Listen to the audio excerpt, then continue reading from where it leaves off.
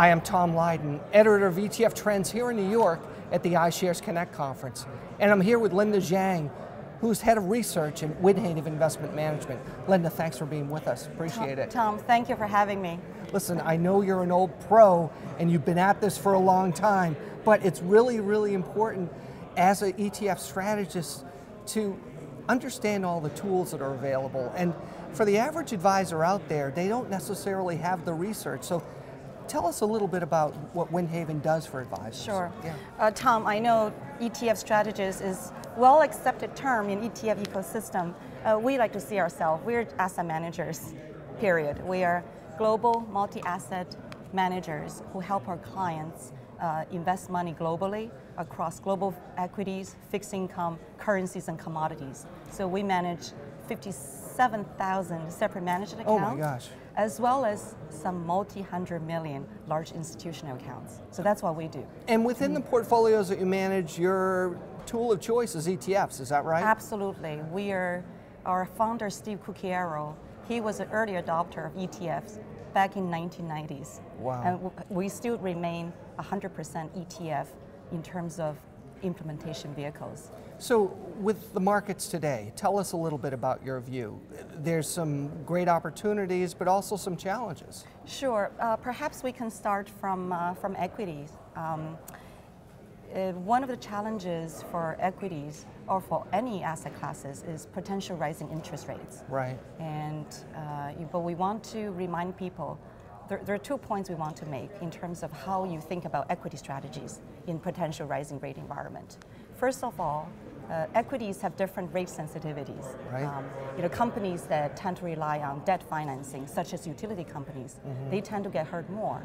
So those companies tend to tend to be more concentrated in low vol ETFs, for example. Yeah. And there are also other companies that pay super high dividends. And they tend to get hurt more because this fixed income like cash flow nature. Right. So I think if rising rate is your primary concern, maybe you want to moderate your exposure to low vol ETFs and perhaps those super rich dividend paying ETFs. So what you're pointing out is rising rates not only can affect the fixed income market, but can affect the equity markets as well. Is that right? Absolutely, and sometimes people forget that. Yeah. And my other point of rising interest rate, we live in the US, we watch US news. Yeah. So US rates rising, it doesn't necessarily mean rates are rising elsewhere. You look at last year, 10-year rate has risen from 1.6% at one point all the way up to shoot up about 3% at the end of the year. So rate has risen, but it has a lot to do with anticipation. Fed is going to reduce this monetary stimulus program. But if you look at Bank of Japan and other central banks, Bank of Japan only started at QE last year, early 2013, and ECB, European Central Bank, they haven't started doing it. They're still contemplating about it.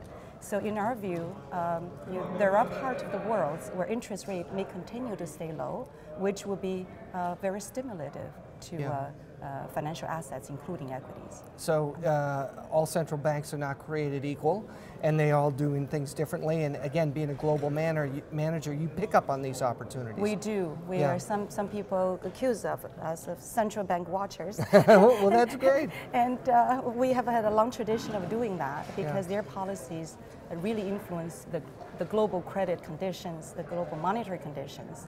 And talking about other central banks, the G7 world, they're not the only one with central banks, right? Yeah. We also watch what Central Bank of Brazil is doing, what PBOC, People's Bank of China is doing. Yeah. And those large emerging markets have had challenges with their economic growth. So at some point, they may even consider starting their stimulative programs. So in a nutshell, the idea is central bank has a stimulus program, good for bonds in those areas, correct? Possibly good for equities, which brings us to one of your favorite discussions, which is emerging markets and frontier markets.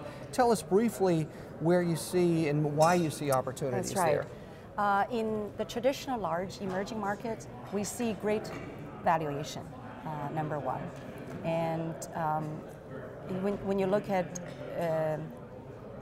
China, Brazil, Russia, they are all trading at ridiculously low discount, valuation discount relative to developed equity as a whole. China currently is trading at just a little over half in terms of relative valuation to developed world.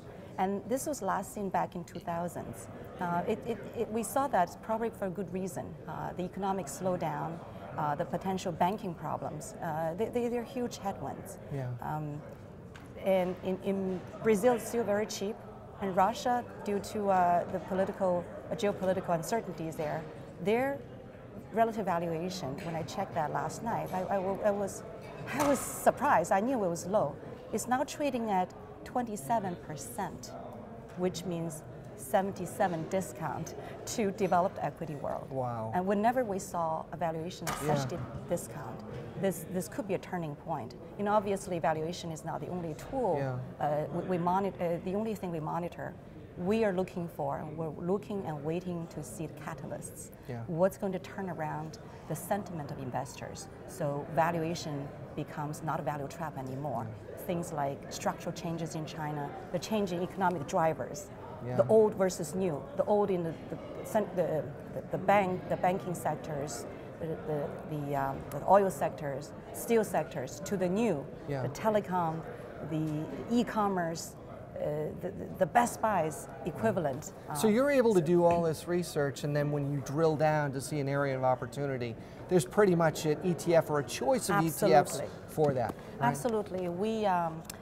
There are tons of ETFs that can gain you exposure to we call traditional emerging markets, which are dominated by the BRICS, right? But we also look for opportunities that beyond the BRICS. What's the next opportunities? Linda, this has been great. Thank you so much for being here. We really, really appreciate it. Thank you so much. My pleasure.